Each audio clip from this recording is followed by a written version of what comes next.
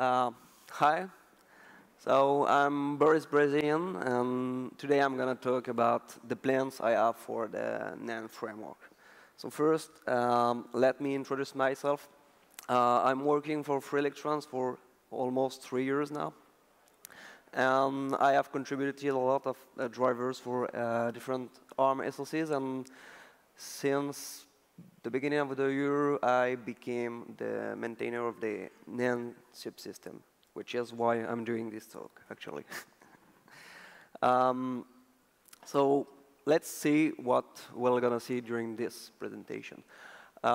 First, this is about detailing the current state of the NAND framework, all its limitations and inconsistencies.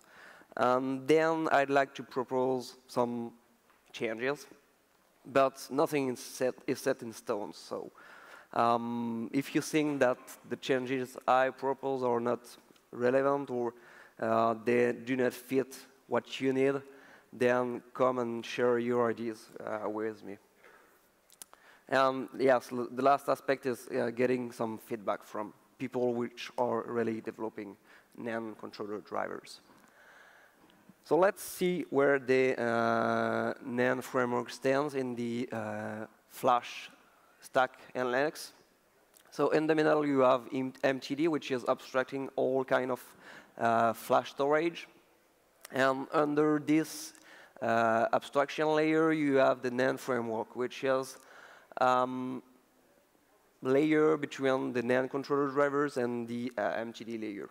And of course, on top of the MTD layer, you have all the MTD user, which includes file system like GFFS2, or we're leveling layer like UBI, sorry. So when we talk about the NAND subsystem, actually we're talking about raw NANDs. So the NANDs which are accessed through the NAND bus. Everything that is abstracting in the NAND subsystem is actually done through the NAND chip structure. So why is the current NAND framework so limited? Well, the first thing is that it's been created a long time ago in the 2.4.6 kernel, and it has evolved a bit, but it has never been reworked to handle all the new controllers and all the modern NAND chips, which led to an addition of new features, but no real rethink of the whole subsystem. Another thing that is not so good is that you see a lot of code duplicated on all NAND controller drivers. And this is usually boilerplate code which could be done inside the subsystem itself. So we're trying to address that, but there are still a lot of this code in non-controller drivers.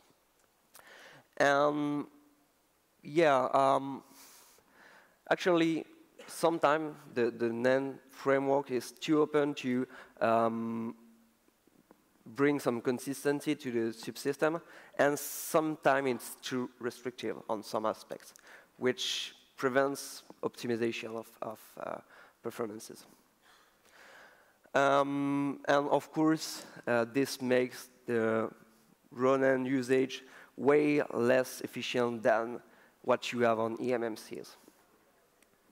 So yeah, what I'm currently trying to do is improve the NAND subsystem to get better performances and to help developers developing their NAND controller drivers. So as I said, the main problem with the NAND subsystem is that it has evolved a bit each time someone needed a new feature, and this actually has been done adding some new hooks inside the strict NAND chip. And if you look at the strict NAND chip nowadays, it's filled with a lot of function pointers, and when you come into the subsystem and you don't know anything about it, it's completely crazy. So it's documented, but it's still not obvious which function should be implemented, which one should not. And some methods which should be handled by the core are actually exposed to NAND controller drivers, which means they can override them, and this led to some problems and some inconsistencies. So all that results in an hardly maintainable subsystem. Since all drivers can implement the functions as they want, this also brings some inconsistency to the MTD users. Because depending on the controller you have on your board, you won't see the same thing that you could have seen on another board. So this can be a problem.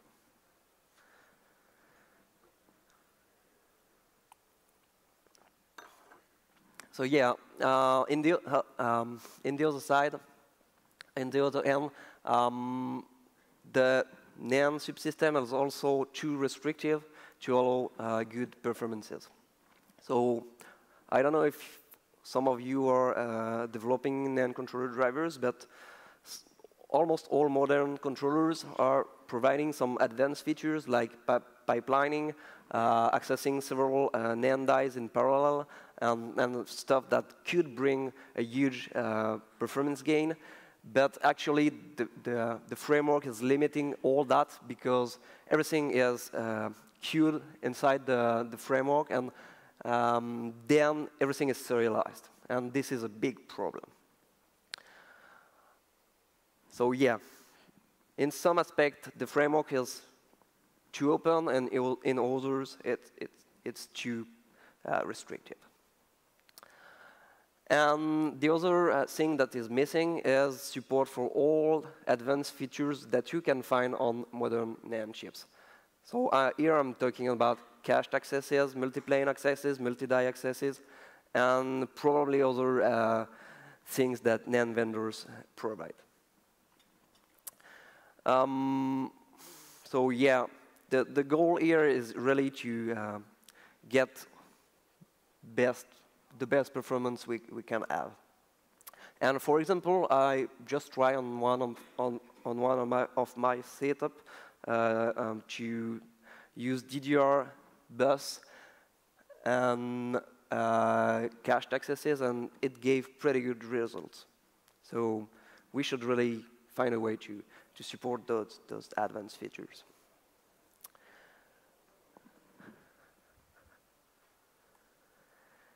But back to the changes I'd like to introduce. The first thing is that the NAND chip interface is kind of fuzzy.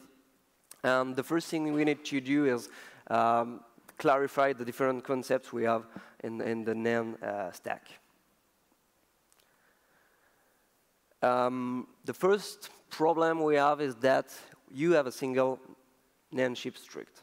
And this NAND chip strict is supposed to represent a NAND chip, except that this is the controller which initializes the NAND chip, and then this is the controller which fills almost all the NAND methods.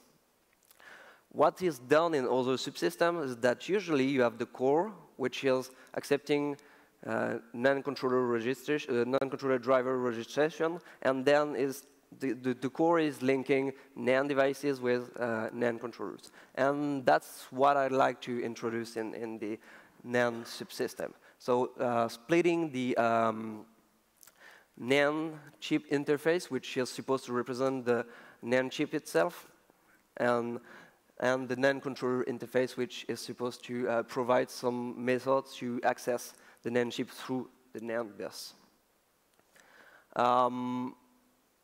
So yeah, the goal is to move some of the methods we have in NAND chip and move them into NAND controller.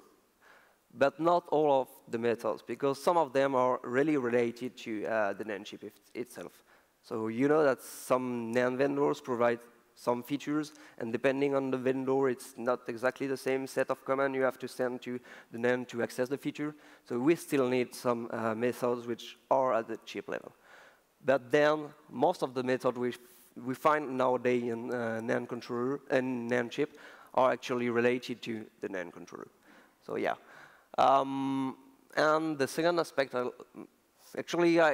like to think a bit before moving all the methods from NAND chip to NAND controller, because some of them are actually not so good and not fitting what the NAND controllers nowadays, how the NAND controller nowadays work. So we need to take our time and think whether this method fits or whether we should introduce a method which is better fitting our needs.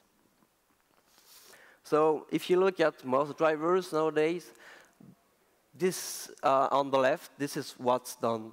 The NAND controller drivers, they just assume that they have one controller and one chip, and they declare that as a single entity and register the NAND chip to the NAND framework. But actually, when you look at the datasheet of those NAND controllers, they usually can handle more than one NAND chip. And this is how it should be done. So you should have one NAND controller, and then you should discover several NAND chips on the NAND bus. And your NAND controller should be able to handle more than one NAND chip.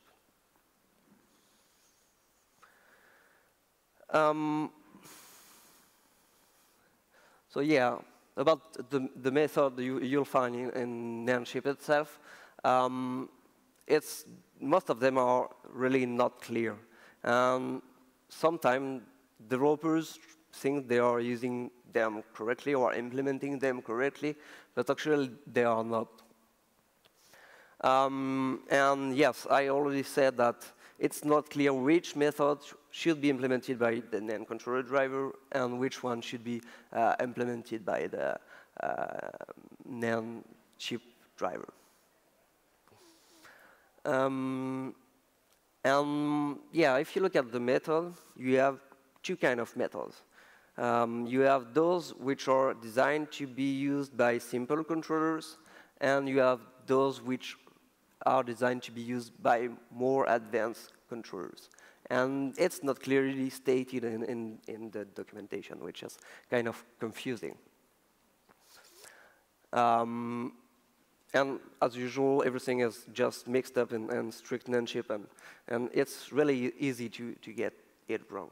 So let's just take an example, and I think this is the method which is actually the most abused in the NAND framework. So let's have a look at the command func method. So this is the method which is used to ask the NAND controller to send a command to a specific NAND chip.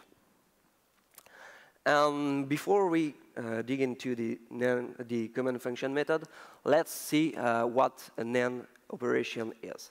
So a NAND operation is here to do a specific operation like read a page, write a page, erase a block, read the NAND identification, the NAND ID. And if you look a bit deeper, you'll see that a NAND operation is actually formed of one or several command cycles, one or several address cycles, and one or several or zero data cycles. So let's take a few examples. The read page command is first sending a command cycle, 00 command cycle, then a few address cycles, which are telling the NAND chip which page should be read, and then the 30 command cycle, and then you have some data cycles to retrieve the data from the NAND chip.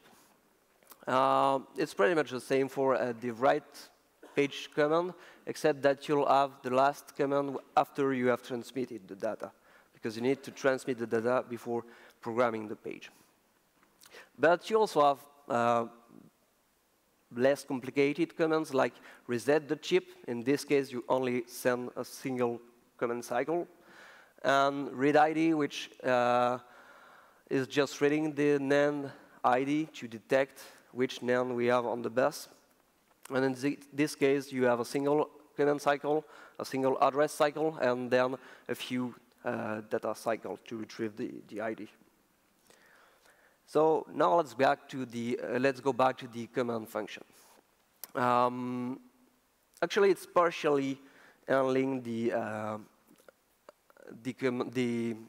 NAND operation. Command function is here just to send the command cycles and address cycles. It's not doing all the data transfer on the bus. And the data transfers or the data cycles are actually done using read, write, byte, word, or buff. So,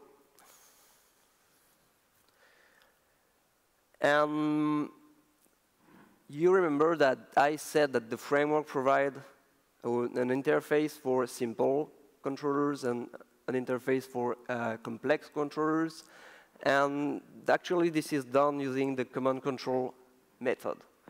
And then the core provides a wrapper to implement the command function method. So if you look at the default implementation of command function in the NAND framework, you'll see that it's calling command control several times. So it's calling command control each time you have a command or address cycles. And that's how it's implemented. So first thing, depending on whether you are implementing a simple NAND controller or a complex one, you'll have to choose between implementing command function directly or letting the core do all the hard stuff for you and just focus on implementing command control, which is just sending a single cycle, whether it's a command or address cycle specified in parameter. But again, even if command function is supposed to be designed for advanced controllers, it's not really the case, because nowadays the NAND controllers are able to send the whole NAND operation in one go. So you'd want to, actually, in command function, you'd want to also do the I/O operation, the data transfer. And the problem is, when command function is called by the NAND framework, it's not passed any information on how many bytes you have to read, which is a real problem, because some NAND controllers just can't do NAND operation without linking with it the I/O operation. So yes, even if it has been designed for advanced controllers at some time, it's not really the case today. This is also a problem because the NAND operations evolve over the time. The NAND vendors decide to add new operations. And if you ask all NAND controller drivers to support all the set of commands, this means that when you add a new operation and you want to use it in the framework, you'll have to go over all the controller drivers and patch all of them to make them support this new command, this new operation. And this is really a pain to maintain, because yes, you'll have to patch everything and then ask all the people to test it, and that doesn't work well. This also implies that for the same NAND chip, depending on the controller you have on the board, you won't have the same behavior, because here, the controllers are free to implement the command function as they want. So they may just support a small subset of functions, which means you might not be able to access all the NAND feature, which is, again, a pain to maintain and to explain to NAND users. And yeah, the fact that all NAND controller drivers have to re-implement everything is kind of encouraging people to just implement a minimal set of command. And yeah, this just tear the whole support down for the whole subsystem. So to address this limitation, the idea is to just add a new method inside the NAND controller structure. And this method would actually ask to execute the whole operation, which means this time you would have the whole thing, including the I/O transfer and the size you want to transfer. So this should fit most of the NAND controller, at least those that I've seen. But I've heard that some people are interacting with NAND controllers which are not allowing such fine-grained configuration. So all they are allowing is some high-level commands like read this page, write this page, or read the ID, or reset the NAND. And in this case, yeah, the exec operation is not really good. So for this kind of case, I guess we'll have to add a new interface to deal with high-level NAND controllers. But maybe it's not even supposed to be in the NAND framework. Maybe it should directly be linked to the MTD subsystem. So that's not really clear yet, and I don't have any of these controllers, which means I can't provide something really. So if some of you have some ideas or this problem, then just come and talk to me after the talk. So yeah, this is not the only problem we have in the NAND framework. Another one is that the NAND framework tries to be smart, and sometimes it helps, because this means NAND controller drivers don't have to implement everything, don't have to implement all the methods which are described in NAND chip. But sometimes the decision which is taken by the framework is just wrong. And it leads to some weird behavior when you are trying to use the NAND. So the idea is to try to avoid guessing what the NAND controller driver wants, and instead providing helpers and ask the NAND controller driver to use these helpers when they know they want to rely on the default implementation. When the driver does not implement a function, instead of trying to do something, we should just say it's not supported and return an error. And that would be a bit clearer than trying to do something which is obviously wrong.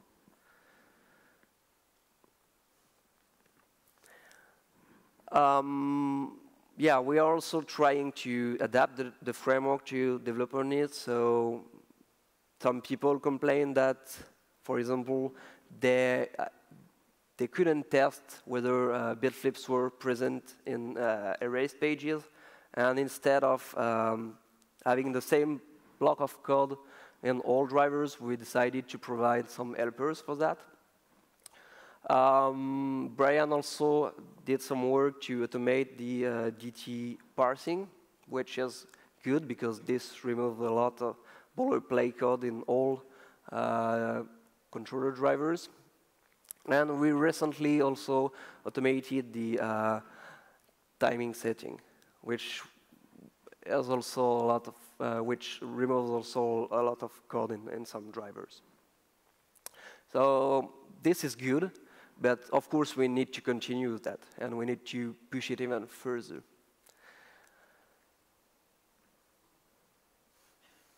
And yeah, when we move to the NAND controller approach, we should really take the new constraint into account. So new NAND controllers are able to do awesome stuff, and we should really support that from the ground up. Another thing that is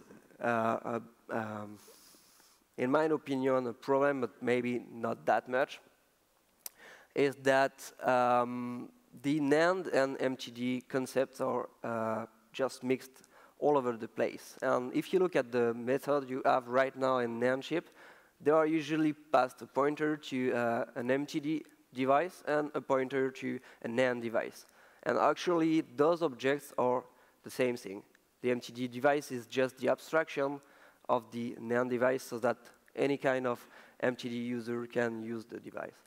So yeah, we try to remove that, and the first thing we did was including the MTD device directly in the NAND chip structure, which means now you are able to retrieve the MTD device from the NAND chip object, and this way you can just pass the NAND chip to the NAND chip method. So this removes one of the parameters, and of course we'd like to go further and just completely hide the fact that the NAND chip is actually an MTD object.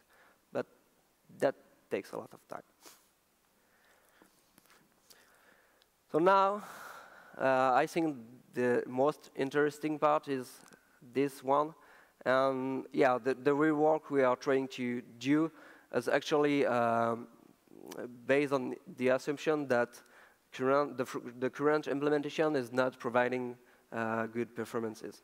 So the idea is to trying to get the best of the NAND chip and the best of the NAND controller and try to provide decent performances, which is not the case right now.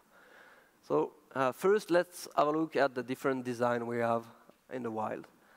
The first one on the top is where you have a single controller and a single NAND chip, and you connect them through the NAND bus.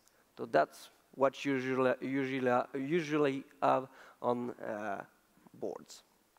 But sometimes you have NAND chips which are actually embedding two dies. And in this case, you will connect the same NAND chip. This NAND chip will multiple dies to a single NAND controller. And you'll be able to interact with different dies.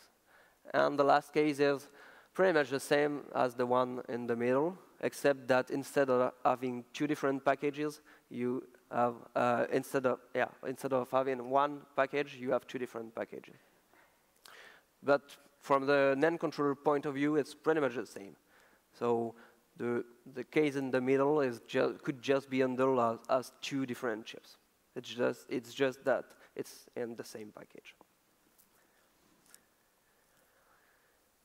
And the good thing is that modern NAND controllers are able to take advantage of that.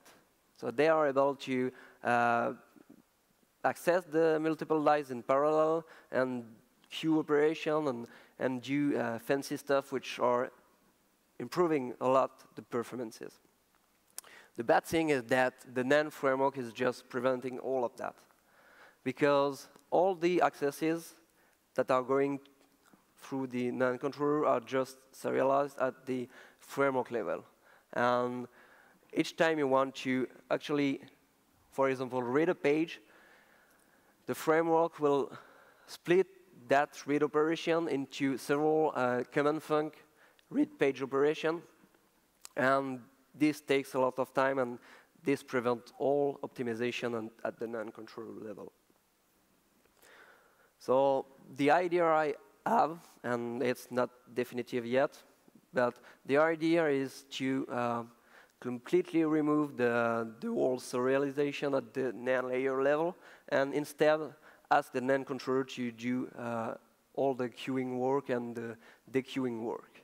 So instead of sending a command function, you would send a high-level operation, which is queue NAND IO request.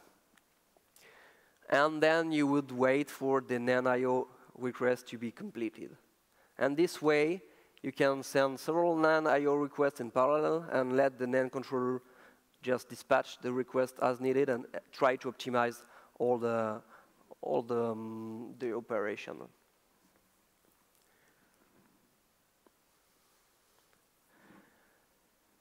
Now let's talk a bit about the optimization you can do at the chip level.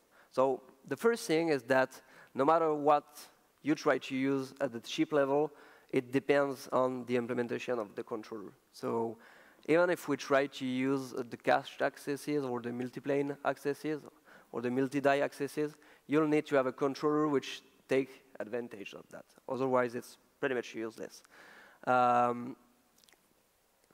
So yes, the idea is to really, once we have decent controller support, try to use those advanced features because they are providing better performances. the thing is that not all chips support those features. So we need to have a way to let the NAND controller know which features are supported by the NAND chip. This is already standardized in ONFI and GDEC, but of course, not all NANDs are compliant with ONFI and GDEC. So we need a way to expose that in generic way. And of course, in the end, the one taking a decision of optimizing or not the access is definitely the NAND controller. So let's have a look at the cached access feature. When the NAND says that it can do cached accesses, actually what you have is two different regions in the NAND which are used to store the data which will be read or written. And instead of waiting for the data to be flushed to the NAND or retrieved from the NAND, you start retrieving the next page or getting data to write to the next page. So this also helps a lot when your ECC calculation and I/O transfers take a lot of time compared to the read operation or program operation. And with modern NANDs, those MLC and those with big pages, actually it helps a lot because you can start doing the I/Os before the program operation is done, or start reading the next page before the I/O operation and ECC correction is done. So yeah, it's, as I said at the beginning, it could help improve the performances a lot. Another kind of optimization, and actually that one is a bit harder to implement, but the idea would be to try to have some kind of I/O scaling at the NAND level or at the NAND framework level, because, as I said, you can access different dies in parallel, and this feature can help us, yes, optimizing the access time. So the idea is to provide some kind of scaling and some kind of queuing at the NAND die level and maybe at the NAND plane level, and then have some kind of algorithm to order those accesses and let the NAND controller just dequeue one of these queues when the die is free to be, is ready to be accessed. So I'm not sure exactly how what the gain would be, but I guess it could bring a huge performance gain. So again, it's just a basic idea. I don't know if it's easy to implement or not because I never tried, but that would be good to have.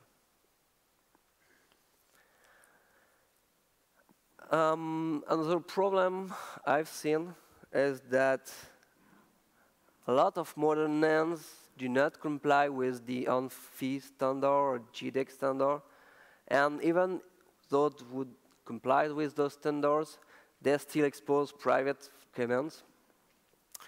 And actually, those private commands are just not supported right now. And some of them are quite important, like read retry, which is almost mandatory for MLC NANDs. So in the current design of the NAND framework, the only solution we would have to support that is to implement that directly in the core. But if you look at the different NAND private commands, you'll see that the size of the code will grow quite fastly. So the idea is to instead try to separate the NAND chip drivers from the core itself and put them in specific drivers. So there was a proposal which I posted a few months ago, which was trying to do all the NAND detection and take all of the code out of the NAND core and putting the vendor specific code in a separate C file. And actually, it works fine on my different setup. But since I never had any tested by or reviewed by, I never pushed that further. But that would be a good thing to clean up a bit the code in the NAND core.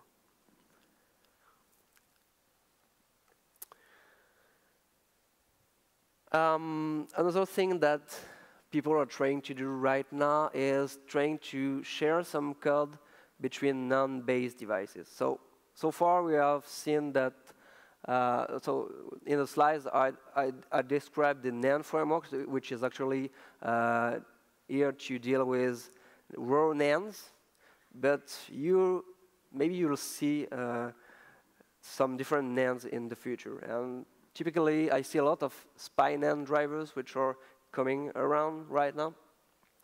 And those SPI NAND drivers would like to share some code with the NAND drivers, like the bad block table code, which is usable all kind of NANDs. It has nothing to do with raw NANDs. So the idea is to provide an intermediate layer which is exposing generic NAND features and abstracting away the NAND interface, so that we would have some common code which could be used for raw NANDs, WAN NANDs, SPI NANDs, and maybe others.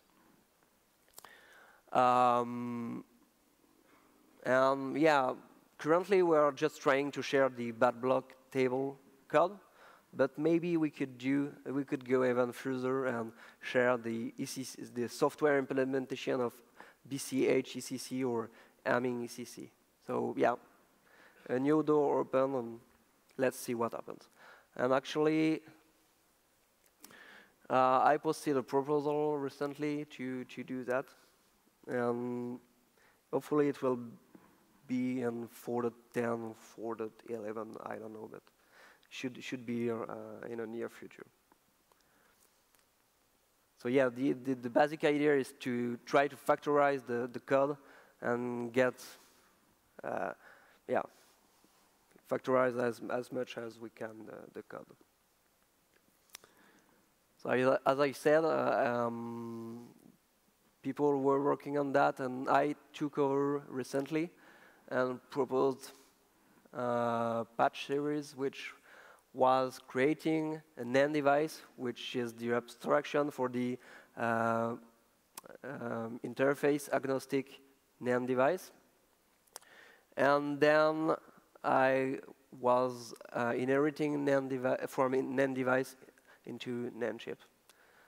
So with this trick, I was able to just provide a generic interface at the NAND level and move the bad block table code at the generic NAND level. So that's pretty much all I had for today. Again, this is just work in progress. Some of what I propose has not even been implemented. So anyway, any help is welcome. Any feedback is welcome. Yeah, you can do different things if you want to help. First, you can share your ideas or your problems. Explain what you'd like to see in the framework. Or you can directly propose implementations so that I can review them, or you can review other proposals. And yeah, of course, testing is welcome, because each time I do a change at the NAND framework level, it may impact a lot of people. So that would be great if other people could test the changes.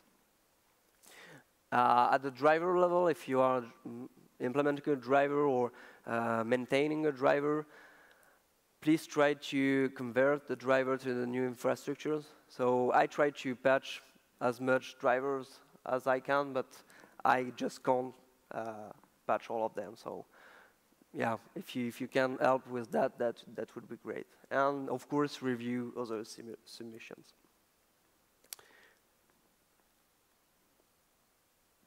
Do you have any questions, suggestions, or comments? Yeah. Do you have a mic or? Yeah.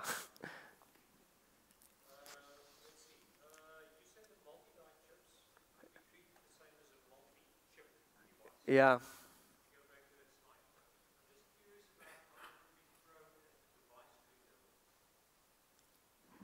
Um,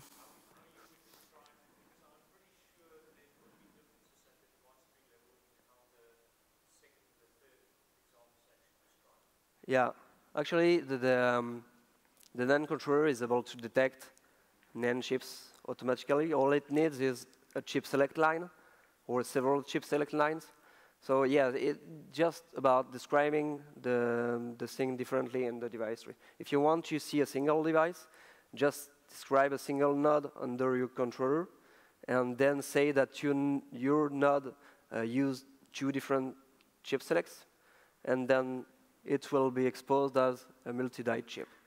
If you want to have two different chips, just define two different nodes under your NAND controller and assign to each of these nodes the chip select line you want, and it should be seen as two different chips. So it's just about describing the thing properly, but internally it's pretty much the same. Yeah. So what if the NAND cluster is made of multi-die NAND chips? It could work. You would just have more chip select lines, and it would be the same representation in die tree? yeah, you would just have more dies. That's all. So you would have two nodes, and each of these nodes would be assigned two different chip selects, for example.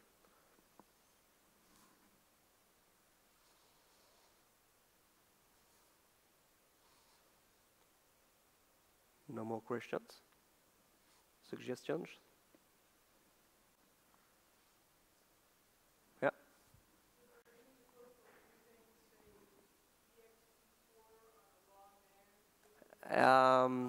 So, yeah, the question was, okay, the question is there any plan to be able to use standard block file system on top of NAND? Well, you need an FTL for that. And the only FTL we have right now is UBI, and it's designed to work with UBIFS because it's acting at the erase block level and not the page level or even smaller block size.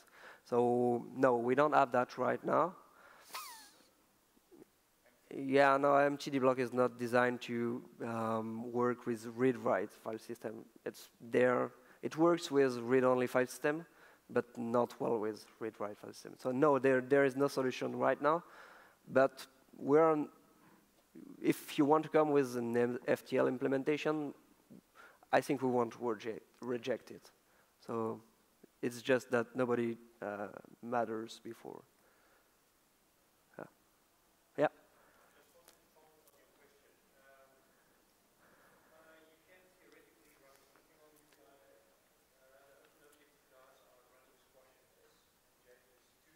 Yeah.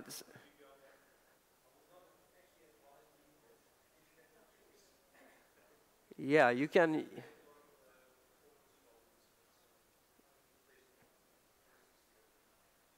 Yeah, you can use read-only block file system. Actually, that is done a lot. You put your read-only file system inside a UBI volume. Yeah, this works well, but it doesn't work with read-write file system, which is, I guess, the question. Yeah.